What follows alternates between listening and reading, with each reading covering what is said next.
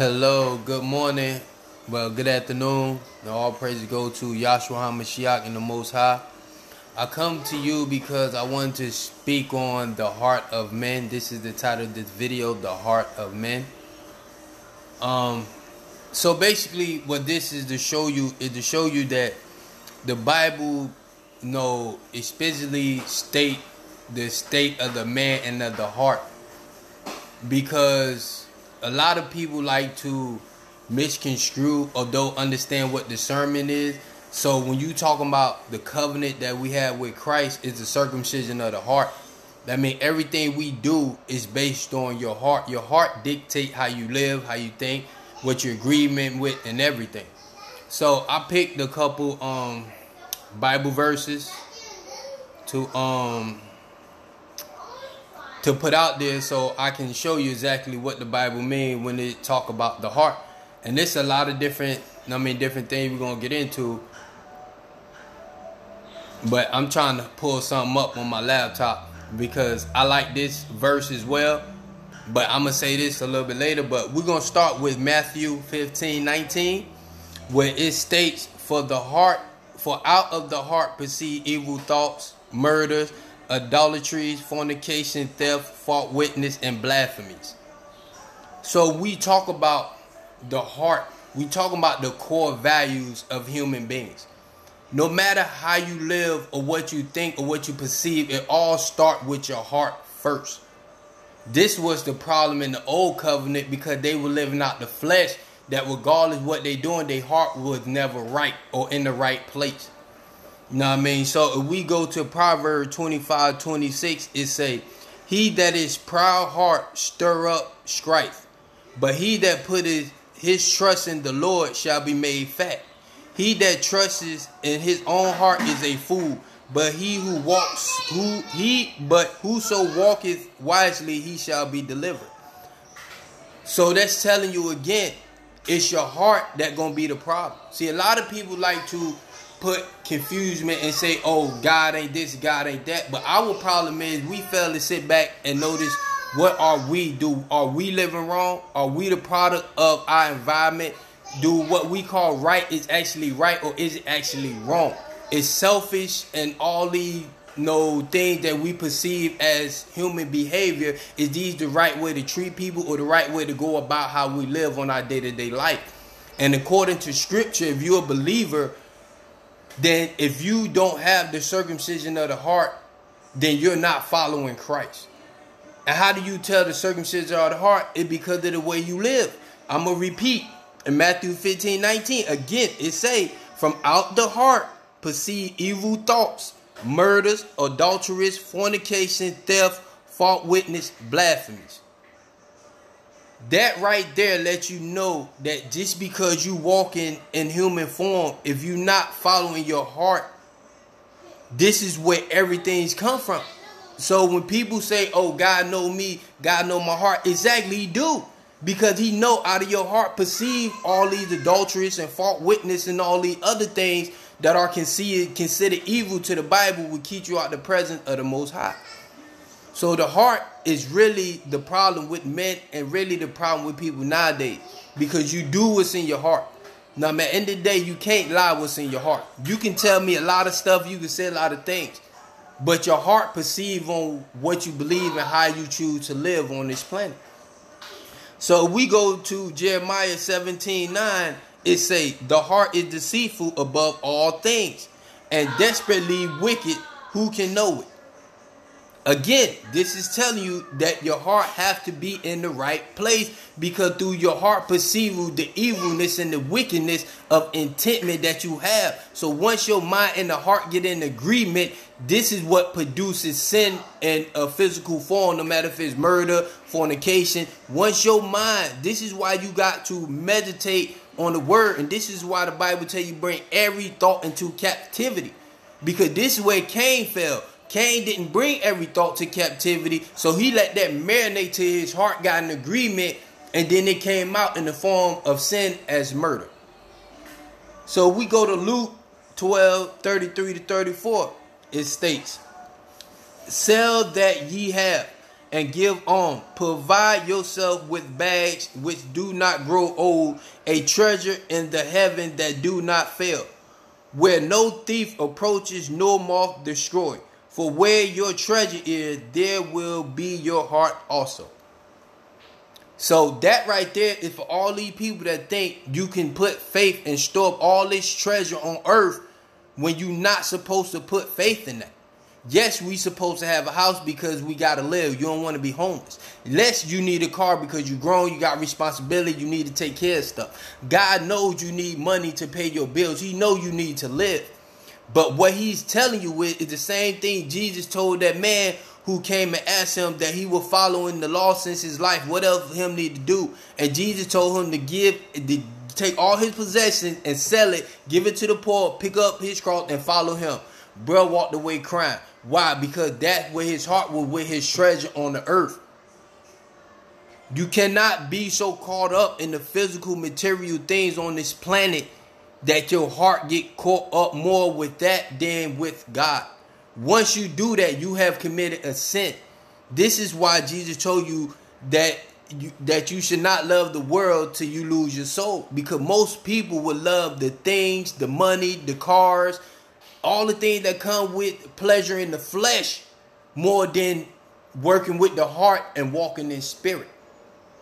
You know what I mean? And this is where people get confused. And this is where a lot of people don't want to accept it, because it's no way out of here once you agree to this circumcision of the heart. There's no more excuses on how you live or how you walk. You either right or you're wrong. It's no in between. Once God put this covenant in your heart, the law in your heart, there's no way you can say, oh, God know my heart, so you can live by your foolishness. Yeah, he do know your heart, and he know a lot of foolishness come attached to you. That's why he sent Christ, so you can get rid of that foolishness and can't use that as an excuse not to live right. Because he know what you're doing is your own evil desire. You're doing what's in your heart. You're doing what you think is right for you. So you don't want to do what God say. You want to make God do what you say. So I don't want to fit the Bible. I want God to fit me. And this is most what people do. They mix the word with the scripture because you don't want to go completely with God. You want some of the world and you want some of scripture. And the Bible tells us we cannot serve two masters. We cannot serve two masters. So when you walk around putting more faith in the job, in the hours, and buying big houses, and okay, I'm coming, and invest in this stuff and keep investing in this stuff, but you're not realizing that you're setting yourself up for failure because you're not storing your treasure in heaven. You're storing your treasure here on earth like the Egyptians did. Like when they try to bury all that gold and money with them, that's their heart stored on their treasure, on their money, their wealth on earth. If you live that way, you cannot get into heaven. Christ will reject you because your heart is not with him or the Most High. It is with the wicked things of this earth and this physical possession on what we call materialistic things. So if we go to Luke 6:45, right? And they say, a good man out of the good treasure of his heart bringeth forth that which is good. I'm going to repeat that. A good man out of the good treasure of his heart bringeth forth that which is good. And an evil man out of the evil treasure of his heart bringeth forth that which is evil. For the abundance of the heart his mouth speaketh. That tell you right there, bro, you can't hide from this. You can't sit here and say, God know my heart, so you can justify your ways of living wrong because you feel like you go to church once a week and you give tithes that you can do whatever you want. And then on Sunday when you give your money, you and Jesus cool. It don't work that way because you're following your heart of wickedness. You're bringing out evil treasure of your heart. Your heart is set on evil treasure here on this earth. It's not set on good things, because if you had good things, then you would do good things. So when I sit here and I discern and I listen to people, I listen to what you say and how you live and how you talk and how you think, because that let me know where your heart is at. It let me know if your heart filled with treasure in heaven or your heart filled with treasure on earth.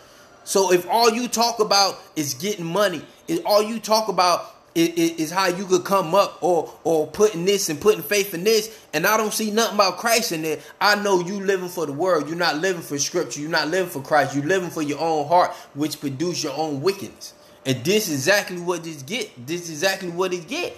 A good man put treasure of his heart bring forth, which is good. If I practice, which is good. If I think and believe, have faith, which is good. That be my fruits of my life. But if I think wicked, if I got evil wickedness in my heart, that means I want to manipulate people. I want to get over on people. I only think of myself, which is selfish. I only want to get more, which is greed. I don't want to listen to nobody. I want to do what I want to do. That is pride. These is all the wickedness of human behavior which come forth from the heart, which God completely tell you that this right here is what gonna keep you out of heaven, because your treasure is not stored up high in the heaven, it's stored down low here on earth. Did not Satan tempt Jesus to give Jesus all the wealth and all the kingdoms of the earth? Did he not tempt Satan? Did Satan not tempt Jesus with that? This is the same contract these people have today, that day-to-day people making covenants with Satan because they taking this deal of the fame, of the wealth, and the fortunes of this world and rejecting Christ. And we follow these celebrities, and this is why they pay these celebrities so much money for their influence, is to get you to follow the treasures of the world and not seek the Most High. Because he will get you caught up in what you don't have. He'll get you caught up in things you probably will get. Because you're looking at a small few that made it through and probably sold out to get what they got. This is why God tell us don't worry about what a man got, because you don't know what he did to get that. You know what I mean? So I can't be upset or be following jealous of what you got, because I don't know what you did to get what you got. Because the people of the world follow their heart. They follow the treasure that they set here on the earth. They set up these countries. And they set up all this wickedness in these systems to get people to follow the system and have them in the system with no knowledge of what they actually doing. This is the definition of the matrix. So we can even go to Jeremiah 31 through 34, right? And it says, "Behold, the days come, saith the Lord, that I will make a new covenant." First, this is for all you Hebrew temps and all you Hebrew Israelites that don't understand the Bible, that you're supposed to come into Christ.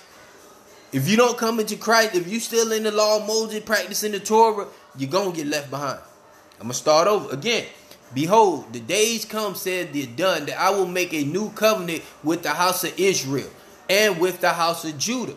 Not according to the covenant that I made with their fathers in the day that I took them by the hand to bring them out of the land of Egypt." I'm going to repeat. Not according to the covenant that I made with their fathers in the day I took them by hand and brought them out of the land of Egypt. With my covenant they break, although I was a husband unto them, said the Lord. "But this shall be a covenant that I will make with the house of Israel after these days, said the Lord. I will put my law in their inward parts and write it in their hearts, and I will be their God, and they shall be my people." In their hearts, he will write his law. Not of the flesh, not working out of towards the more. Did he not just say that he not gonna give you, he gonna give you a different covenant than the one he gave you in the land of Egypt? So that let you know the old covenant, the Torah, the law of Moses, had been fulfilled, because he talking about putting the law in your heart, which is Christ. And God will be their people, and they shall teach no more man his neighbor, and every man his brother, saying, "Know the Lord," for they shall all know me, from least of them until the greatest of them, said the Lord. For I will forgive their iniquity, and I will remember their sin no more. So this right here specifically let you know that this covenant that he's bringing, that it will be in your hearts and not of the flesh, not of the Torah, the law of Moses. So anybody who professing that Christ can't save you, or that, you know what I mean, you have to practice the law of Moses, they don't know what they're talking about. Because the problem with the Hebrew Israelite is that they were so caught up in their bloodline and in their flesh doing the ritual that they thought they were too righteous to be saved. So they didn't need Christ because they thought that their law and their works made them righteous. This is why the New Testament specifically say we do not live by works.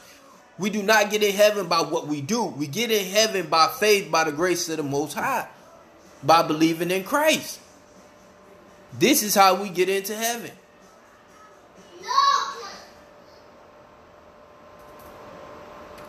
This is how we get into heaven.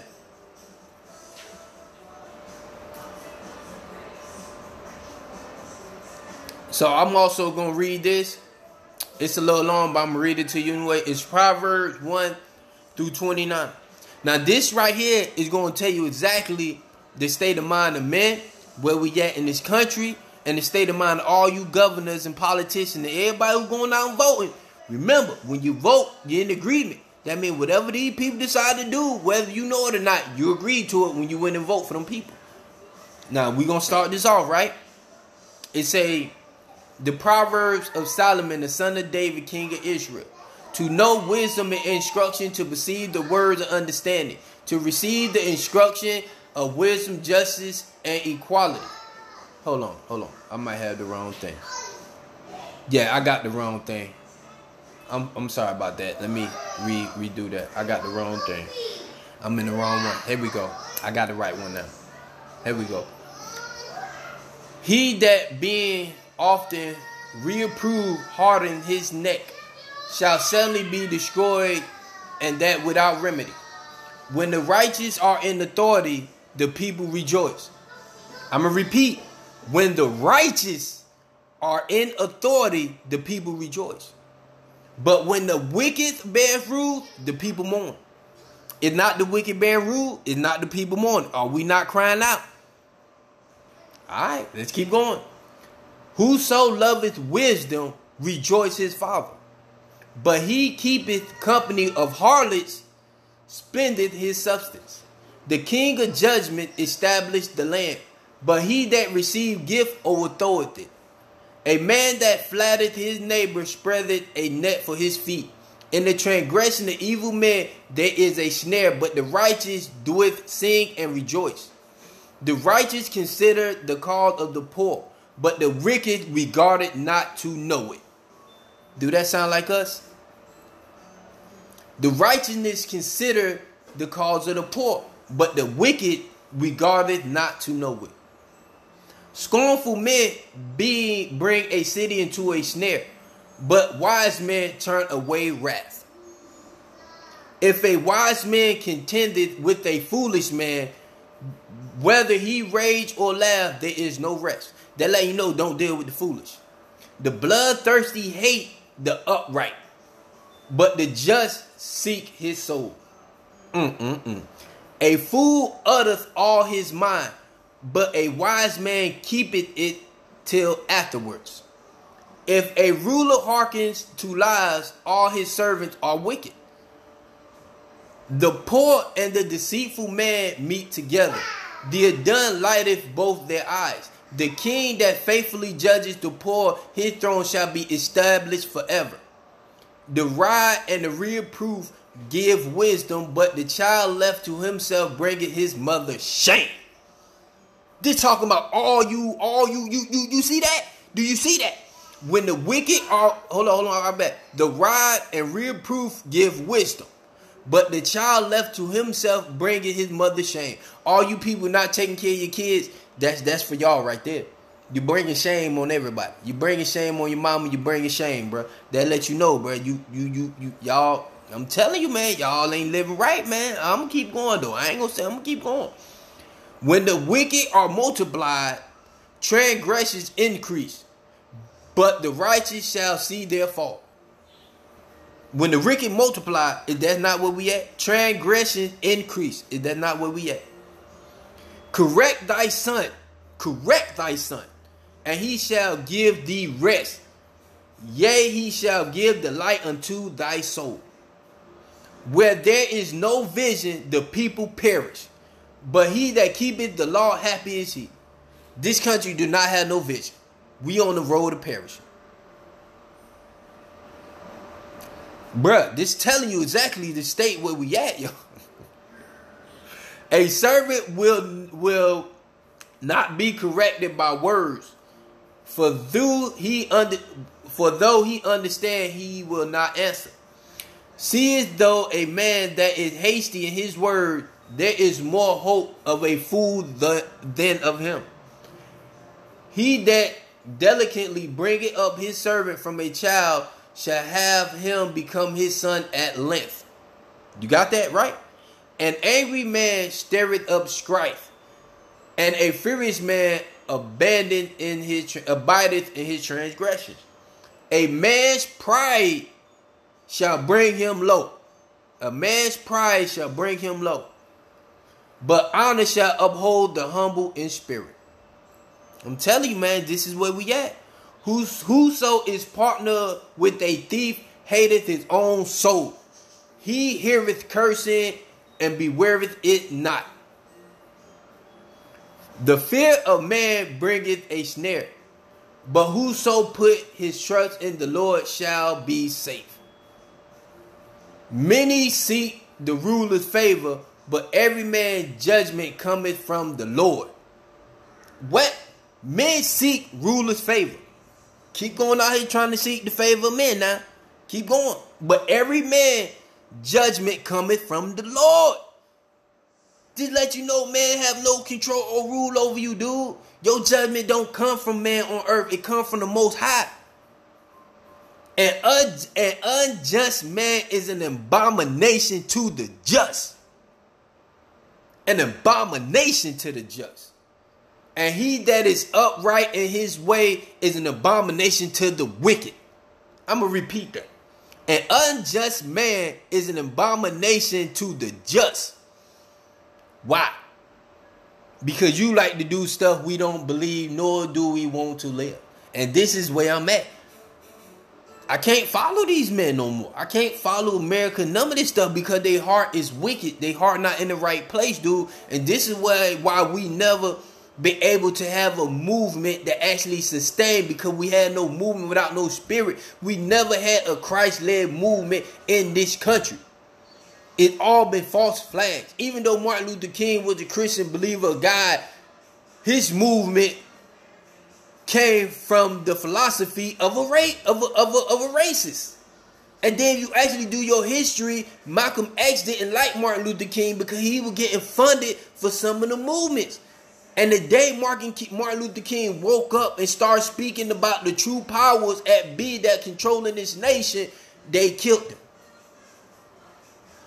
I'm going to read the last part again for you now. An unjust man is an abomination to the just, and he that is upright in the way is an abomination to the wicked. This is why in the last days, they're going to get rid of everybody who believe in Christ, man. Because we are in the way of the wicked, because the way we live go against the world, man.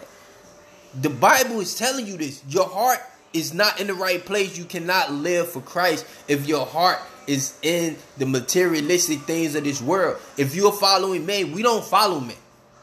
And it's to the point where these people so wrapped up in the men in the church that if the pastor fall or make a mistake, the church fall off. Like, just because you fall don't mean I fall. We supposed to follow Christ, not each other. I might listen to you and hear you out, and because you have some good information, you good in spirit, you good, and you really anointed with the word. But I'm not following people when I follow Christ.